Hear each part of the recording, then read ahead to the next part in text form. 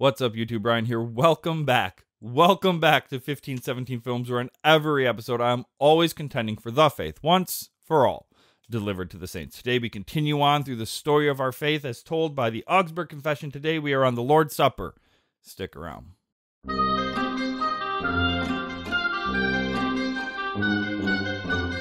So if theology is something you like, and this channel is more than just practical theology like the Augsburg Confession or liturgy or things like that. There's the Lutheran Lemonade podcast, which just kind of has fun with things. There's catechetical teaching. This I would consider catechetical teaching. There's in-home stuff like incense and home altars and prayers and at-home worship. If that kind of thing interests you, then this might be a channel for you. You want to hit the subscribe button, you want to hit the notification bell, stick around for a little bit, see if you like it, tell a friend, or whatever. And if you have any thoughts, you disagree with me, and I'm Lutheran, so I'm used to it, there's a comment section below. Feel free to drop me a line down there. So we're continuing on with the story of our faith as told by the Augsburg Confession. This is a declaration of faith made in the city of Augsburg, Germany in the 1520s, because the emperor was trying to unite the Catholic Church against a Turkish threat, Muslims. And, sorry, I had something in my throat. He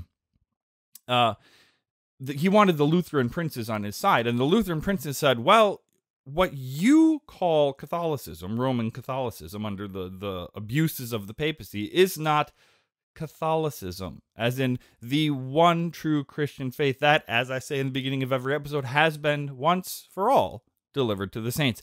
This is the one true Catholic faith, and they laid it out bullet point by bullet point. There is a God. We are not him because we are sinful. God sent his Son to justify us. That we can't know of this Son by natural means as we can God the Father, so he sends ministers to us, and he calls us church. That is, those who believe in Jesus Christ. And where is the church? What is the church? It is where the word and the sacrament are rightly taught and administered. And into this church we have been baptized by water into the name of the Father and of the Son and of the Holy Spirit. And now we are to the point in the story of our faith where we have been washed and it's time for supper. Washed and ready for supper. That's basically the Christian life. You're washed and it's time for supper. That's the Christian life. And we're going through it bullet point by bullet point because in the Lutheran tradition, when our youth are confirmed, when they are making their public declaration of faith, they are asked, would you rather die than fall away from this faith? And I think non-Lutherans going to their Lutheran family members' confirmation will go, oh, isn't that cute? They're asking them if they'd rather die than fall away from Christianity. That is not what we are asking them. Would you rather die than fall away from this one true Catholic faith? Would you? I would rather die than have the doctrine of the Trinity taken away from me. I would rather die than have Jesus Christ and his act of obedience on the cross for me taken away. I would rather die than have my ministers taken away from me who give me this word. I would rather die than have the doctrine of the church where I'm fed by word and sacrament taken away from me. I would rather die than have someone ask me to deny my baptism. And I would rather die than have someone take away from me the doctrine of real presence in the Lord's Supper. So let's get into it. Augsburg Confession, Article 10. The Lord's Supper. Our churches teach that the body and blood of Christ are truly present and distributed to those who eat the Lord's Supper. 1 Corinthians 10:16. They reject those who teach otherwise. That's it. That's all. That's all the Augsburg Confession says on the matter. If you really want an in-depth study on this, I would start with Luther's Small Catechism. It breaks it down into a series of questions. What is the Lord's Supper? Where is this written? What benefits does this give? How does such eating and drinking give these benefits? And who receives the sacrament of the altar worthily. These are things that are worth looking into, and Luther's Small Catechism can be read for free at bookofconcord.org. Likewise, the Augsburg Confession or the entirety of the Book of Concord, the doctrine of Lutheran confessions, what we believe, what we teach, and what we confess. So what is the Lord's Supper? It is not a memorial meal. It is not snack time with Jesus. It is not a cracker and some Welch's.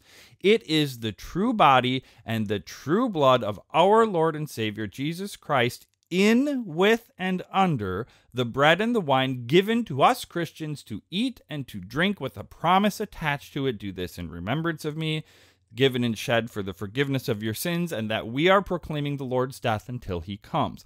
Now, there are three major doctrines on the Lord's Supper. In Roman Catholicism, there is transubstantiation. In mainline American Protestantism, there is symbolism. And the Lutherans, we hold to the doctrine of real presence. Now, transubstantiation and consubstantiation, which Lutherans are often accused of, and I'm not going to talk about here, these doctrines come about from asking how. The Roman Catholics don't doubt Jesus' words that this is his body and it is his blood, but they want to know how. And so they've come up with the doctrine of transubstantiation, that the bread and the wine are completely gone as elements, and it is only the body and blood of Christ. Well, that's not what Paul says in Corinthians. His constant interchanging of bread, body, and cup, blood. So we know it's bread and we know it's wine. But he also holds to what Jesus says, that he delivers to us what he received. That on the night our Lord was betrayed, he took bread. When he had given thanks, he broke it and he gave it to his disciples and said, "Take this and eat it. This is my body." Faith takes Jesus at his words. So while the Roman Catholics do trust Jesus, that what he's telling the truth, they've got caught up in how, and thus heresy, that is transubstantiation, has snuck in. On the other side, we have mainline American Protestantism that says it's just bread, it's just grape juice, and that's all the more it is. It's a memorial meal. It's a symbol. It's not a symbol. Jesus is not being figurative. You can't look at places where Jesus is obviously being figurative, where he says he's being figurative, and then look at a night like Maundy Thursday, where John records in his gospel, the disciples finally said, "At least you're speaking clearly now, and we can understand you." And then say, well, he was being figurative. Doesn't work that way. Estin, it's a Greek word. Look it up. Present. Every time Jesus is quoted as saying, "This is my body, this is my blood," estin appears for double emphasis, because you don't need "is" as a Greek word for it to translate over into any language. But they put it there on purpose for emphasis that Jesus was being literal. Now, Lutherans, we hold to the doctrine of real presence. We see bread, we taste wine. Obviously, and Paul calls it bread and he calls it wine. So obviously that's what it is.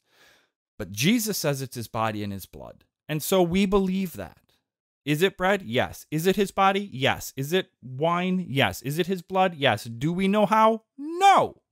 And that's what sets Lutheran doctrine apart from any other doctrine on the planet. We don't speculate how it is Jesus' body and blood. We simply trust Jesus' promise that it is his body and blood, and that when his word is spoken over those elements and we eat and drink those elements, we have, by faith, everything that he promised, namely the forgiveness of sins. And where there is forgiveness of sins, there is also life and salvation. Faith takes Jesus at his word. I would imagine when a Roman Catholic dies and goes to heaven, should they be asked about transubstantiation, they would say, "We were just trying to explain how it was your body and blood." And Jesus would say, "You just needed to believe it on faith." I don't envy the evangelicals or the Protestants, because when they die and go to heaven, should they be asked, "Why did you say this is just a symbol?" "Well, we thought you were being figurative." Well, clearly I wasn't. But hypothetically, should a Lutheran die and go to heaven, and Jesus challenges us and go, "What is this doctrine of real presence that you guys came up with?" At least the Lutheran can look Jesus in the eye and say, "Lord, have mercy on me, a sinner. I was simply trying to take you at your word." Faith takes Jesus at his word. We don't dive into how it's the body and blood of Christ. We want to know what benefits it gives. Christianity, historic biblical Christianity, historic true Catholicism, the faith, once for all delivered to the saints, is a for you religion. That's what sets Christianity apart from any other religion on the world stage. That every other religion on the world stage is you have to and you might. Christianity is you can't, ergo I have done for you. So Christianity is a for you religion. And baptism, for you. The Lord's Supper, for you. What benefits does it give? It is the body and blood of Christ given and shed for us poor miserable sinners to eat and drink. And by faith clinging to the promise, we receive everything that it gives, namely forgiveness of sins, life, and salvation. That is what the Lord's Supper is. And if that's what it is, then why are we not doing this every Sunday? I mean, my church does it every Sunday, but I've gone to churches that don't. Protestant churches once a month, once a year, I don't know. If this is the true body and blood of Christ, and it gives forgiveness of sins because he promises it does, why are you withholding it from your people? Why would we, as God's people, want to sleep in on Sunday? We should run to the altar of the Lord, having counted our sins through the week, and run to the altar of the Lord to make confession of sins, to receive his absolution, and to taste and see that the Lord is truly good. I once had a chaplain that I served under in the Army, a great man. Loved the man to death, an independent Baptist. And he asked me once, how can Jesus, who has a finite human body, give of his body Sunday after Sunday after Sunday for thousands of years to millions and billions of Christians throughout time and space? Because he says he can, that's why. Because he's also God. See, this is the problem. On this side, well, it's just a symbol. It can't be the body and blood of Christ. Why not? He says it is. You're talking about a God who can speak all of creation into existence, but when he says, this is my body, this is my blood, clearly he's not telling the truth. This Jesus, who is God and man at the same time, after his resurrection, in his mortal human body, well, actually immortal human body at that point, appears. Just, there he is, and disappears. He's gone. Breaks the bread with the disciples from the road to Emmaus. Gone. Somewhere else. But he's man, right? I can't do that. Can you do that? Well, to quote one of my favorite theologians from my college days, that's why he's God. Because we can't do that. Is Jesus human? Absolutely. 100% human. He's also 100% God. And if God says this is, then it is. And that's great comfort to you and to me. This is the true body and blood of our Lord and Savior, Jesus Christ, under bread and wine, given to you and to me to eat and drink for the forgiveness of our sins. Because God knows, as I've said a plethora of times already, where there is forgiveness of sins, there is also life and salvation. Until next time, may God richly bless you in the grace and mercy won for you by Jesus' vicarious death on the cross for all of your sins.